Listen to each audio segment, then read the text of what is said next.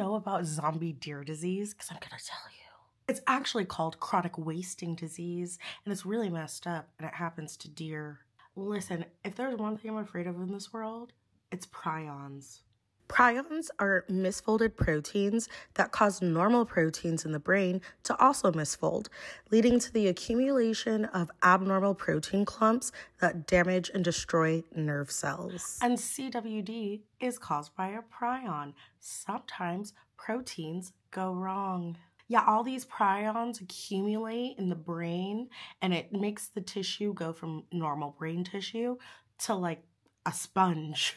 And yes, this is the same kind of thing that causes mad cow disease. And it's really scary because the deer look normal for like a really long time, and then they just start deteriorating and acting real weird. I mean, they get extreme weight loss, hence wasting, but then they also get severely dehydrated.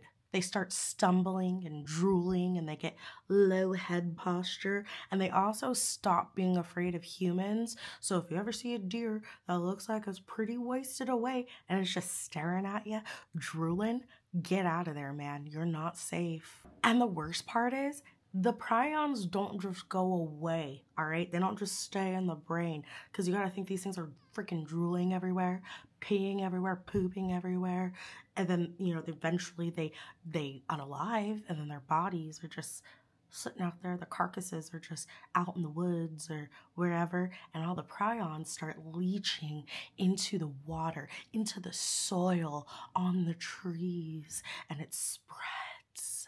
There's no treatment, there's no cure, there's no vaccine, and yes, it will unalive whatever it touches. And this was originally only a thing in Colorado back in the 1960s, and now it's spreading everywhere to other continents, Sweden, Finland, who knows? Well, we know, I'm telling you. And the fear is, one day it might cross into humanity.